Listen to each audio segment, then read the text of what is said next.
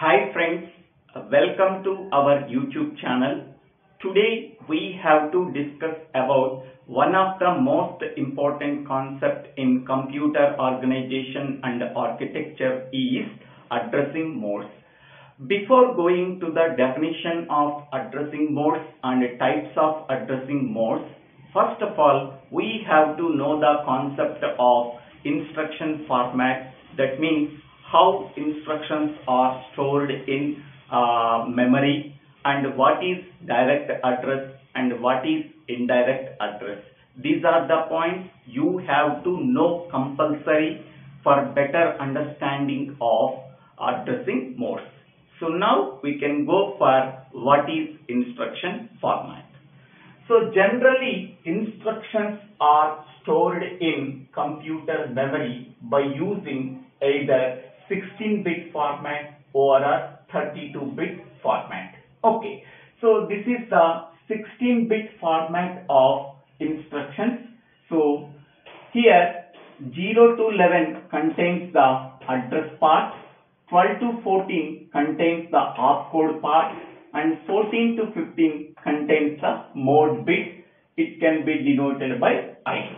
So this is the 16-bit instruction format. It contains three parts. Okay, first part is address part. This address part contains the address of the operand to perform the operation. Okay, this part specifies the address of the operand to perform the operation. Next one is this part specifies the what is the operation to be performed. Next, this part specifies the mode bit. So mode bit is denoted by I. If I value is equal to 0, so it indicates direct addressing. If I value is equal to 1, it indicates indirect addressing. So by using the mode bit, we have to retrieve the operand from the memory by using direct address and indirect address. Okay, so based on the mode, we have to retrieve the operand from the memory to perform the operation by using direct addressing and indirect addressing.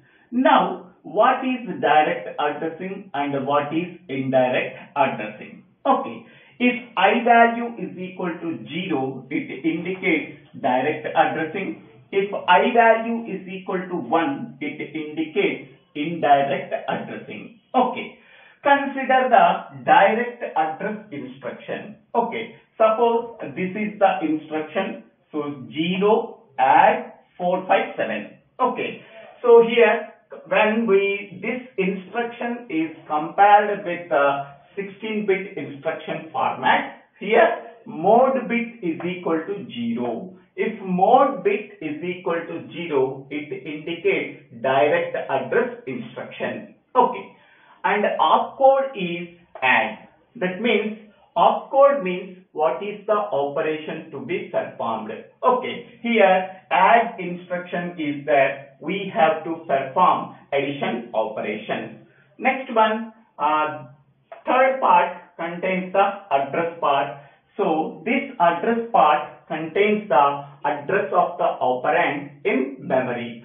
So here in this part, the binary equivalent of 457 is there. Okay, the equivalent decimal value is 457. Now, first of all, we have to retrieve the operand by using the direct address. Here 0 is nothing but direct address.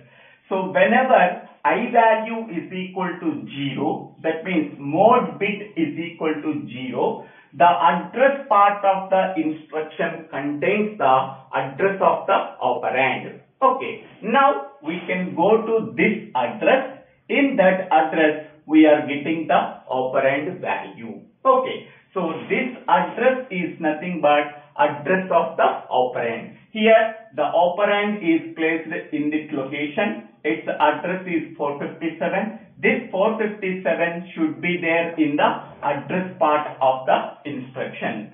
So once we are retrieving the operand from the address part of the instruction by using the direct address, then we have to perform the addition operation.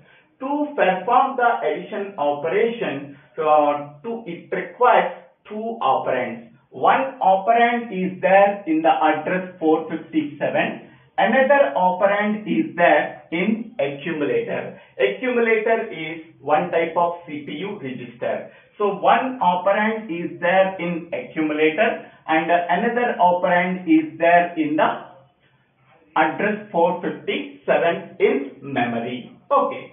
So this operand is retrieved and the operand in the accumulator is also retrieved. Then we have to perform the addition operation on these two operands. Then we are getting the result. That result is also stored in the accumulator. Okay. So this is the description about the direct address. Okay. The summary of direct address is, okay, here this is the instruction. This instruction stored in the memory at address 22. Okay, here the mode bit value is 0 and opcode is add and address part of the instruction is 457. So whenever mode bit value is equal to 0, so it is a direct addressing. That means the address part of the instruction contains the address of the operand. Okay. To get the operand, first of all, we have to go to this address. So from this address, we are retrieving or fetching the operand. Okay. So one operand is ready from this address and another operand is there in the CPU register called accumulator. Okay, so one operand is there in this address and another operand is there in this address. Okay, whenever we are fetching these two operands, then we are perform the addition operation between these two operands. So once we are performing the addition operation, again the result is also stored in the accumulator. So this is the description about the direct address. Okay. Next one is indirect address. Okay. So this is called as indirect address instruction because mode bit value is equal to 1. Mode bit value is equal to 1 and opcode is add and address part of the instruction contains the address 300. So whenever mode bit value is equal to 1, okay, so it contains we first of all we have to go to this address. Okay, in this address of the operand is there. Again we can go to this address, then we are getting the operand. Okay, so here this is the indirect address instruction. Okay, so here in this place directly we do not get the address of the operand. Okay, first of all we can go to this address. In that address the address of the operand is there. So 1350 is the address of the operand. Okay, so 1350 address is 300. 300 is placed in this address. So it is a indirect address. It is not an address of the operand. For getting the address of the operand, first of all we have to go to this address in the memory. So in that one, so address of the operand is available. Again we can go to this address. We can get the operand. Okay. So this is the indirect address instruction stored in the memory at address 35. Okay. So once we are getting the operand value, another operand is stored in the accumulator. So once we are fetching the two operands from the memory, we are performing the addition operation. So whatever the result we are getting from this addition operation, the result is also stored in the accumulator. Okay. So this is the description about the indirect address. Now, what is the difference between direct and indirect address? Okay, in the direct address instruction, the address part of the instruction contains the address of the operand.